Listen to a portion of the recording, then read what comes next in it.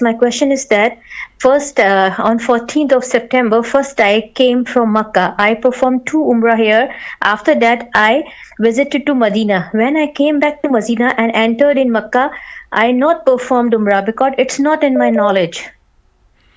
So basically, you started your umrah by visiting Mecca, correct? Yes. And you perform 2 umrahs already in Mecca, right? Yes. And yes. then you travel to Medina. Yes. Yes. Then in your itinerary, you were due to return back to Mecca, right? Yes. Okay. And you didn't perform another umrah.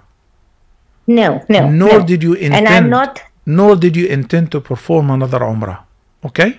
No intention there. Yes. That is yes, permissible. Right. That is permissible.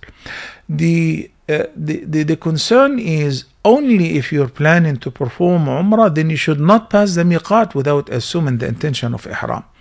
But since you're not planning to perform umrah and it was your itinerary to return back to Mecca, you never intended to perform another umrah, there is no problem. But the concern here is that, one is given a golden opportunity to perform umrah, because if you're coming from Medina, you pass by Dhul Hulayfa or Abiyar Ali, whether in the train or in the bus, you just say Labbaik Allahumma Umrah. And for women, their ihram is in their regular everyday clothes. You just go do tawaf and sa'i, and that counts as a perfect umrah. But since you did not intend to do it, you're not blameworthy. You're perfect. Alhamdulillah.